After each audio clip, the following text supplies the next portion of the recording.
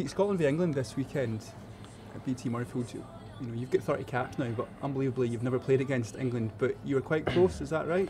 Yeah, no, I was meant to win my first cap against England, God, years ago now, the first game of the Six Nations, and unfortunately I broke my thumb in the week leading up to that game, playing touch actually of all things. So, no, I was disappointed at the time, but I guess in the past I'm fairly looking forward to this weekend, and yeah, hopefully getting a run. It's a big game, there's no doubt about that. It's Scotland versus England in the Six Nations. What have you made of them so far in the tournament?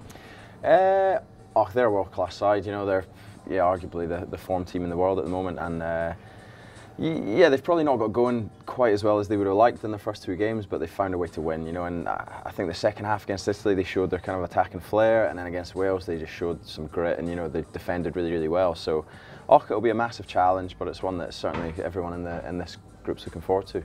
When you look at your position on the pitch and you know, in the back line, what do you see? What do they do well, and what do you need to look out for? They've got some really good plays.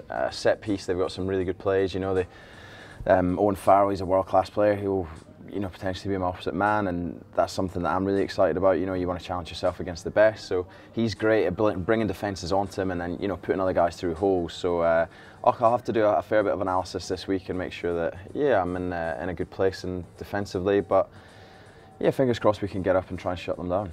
You've got a few players in the squad, Tim Visser now, Josh Strauss and Sean and a few others who play in the Aviva and play these guys week in, week out. Do you think that's an advantage, or do you think it's just level playing field, everything changes when it comes to international rugby? Oh no, there's certainly, you know, little tells that you can try and pick up from watching these guys, but also, like you said, speaking to Sean, he's given us a little bit of insight about the sort of things that, you know, and Farrell and Itoje and these guys like to do. So yeah, all these little things help. You know, you like to try and do as much prep as you can going into games so that there's less chance of being surprised. But a lot of the time as well, like you said, you know, they're fantastic players, so they're going to play what's in front of them. They're going to react to things, and yeah, it's about making sure that you're kind of ready for anything. And just for yourself, the way you've been playing in the tournament as well, you know. Scotland are disappointing in Wales, but the France game, which you were involved in, a great result. How much did you enjoy that win, and how much are you enjoying just the camp and being around the boys?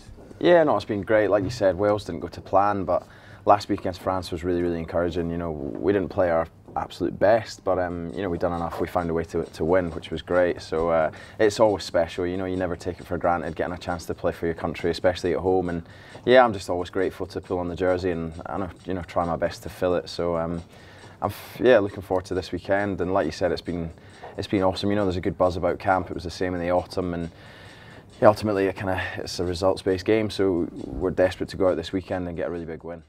To ensure a safe and enjoyable environment, BT Murrayfield has a small bags only policy, which means ticket holders for any event will only be allowed to bring in bags up to A5 size. The fastest way to get through the turnstiles is to simply leave your bags at home, at the hotel, or at a bag drop location in Edinburgh.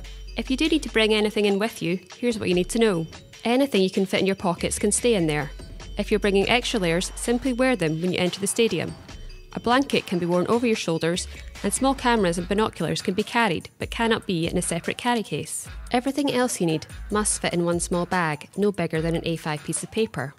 That's 21 by 14 by 8 centimetres. If you're in Highland dress, your sporran can be used as your bag, and bagpipes can be brought in with you. All approved bags will be searched before entry, and anyone carrying anything bigger will not be able to enter. Exceptions will be made for medically necessary items after inspection, and for items required for young children. However, all your other belongings must still fit within a small bag. This policy has been introduced to keep you and others around you safe.